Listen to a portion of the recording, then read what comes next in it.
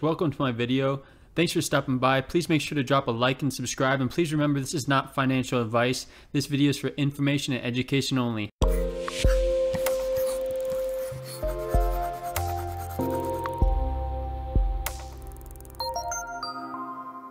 What's going on, traders? Today we're going over EOLS and the stock ticker. Okay, we'll go ahead and start by drawing our support and resistance. We got our resistance right here. We got our support right here. And our median about right there.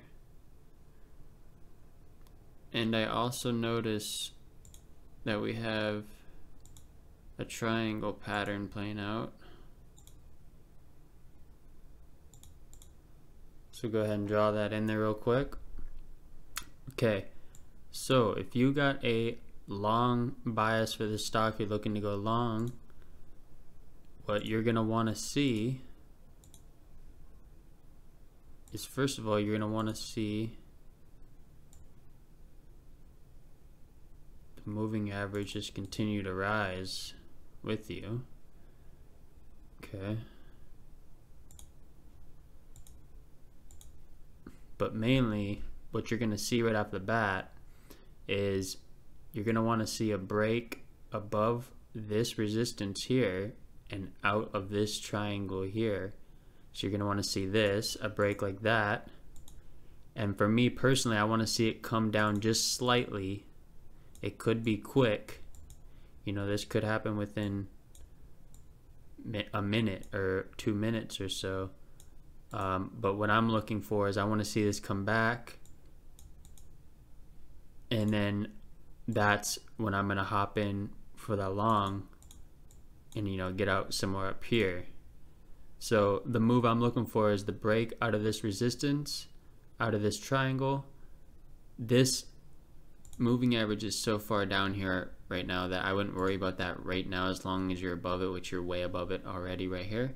So it's not really a big deal. So yes, again, you're going to want to see a break above this triangle, above this resistance. You want to see it slightly come down. It might be quick. You want to see a green candle close, a red candle close, and then you want to see a green candle close, and that's when you get in, or that's when I personally would get in. So that's what I'm looking for, because I want to see that continuation.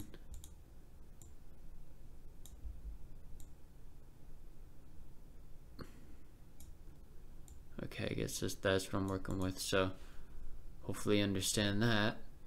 And if you're looking for a short, you want to go short, then obviously you don't want to see it break above here. You want to see it continue to break below this median, and you want to see a break below out of this triangle.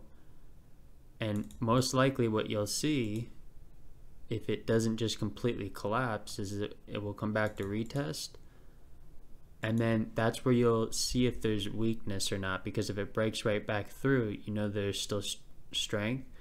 But if it starts to droop down and draw wicks, then you know the continuation is most likely, at least down back to this level, and then you just continue that scenario. If sometimes it'll gain strength and continue back up, but if it doesn't, if it breaks through, if it happens to break through, what I do is look for it to come back up, or at least close, and it'll probably try to make one last push back up, because this is a, you know, this is resistance, so it's gonna, or is this is support, previous support, so it's gonna try to create new resistance, and then you ride it back down that way. So you get that continuation, confirmation, right? And you know, obviously you'll want to think about the moving average. You want to, it's probably going to make some move like this, and then start to turn back around with you. But you'll see as it'll break through, and that's why this short might not be the best, but this short, once it breaks below this support and then comes back up, creates resistance, that's the best short for sure. So Alright, if this video helped you traders, then please hit that like and subscribe button. I try to do these videos as much as possible every day. Thank you. Have a wonderful day.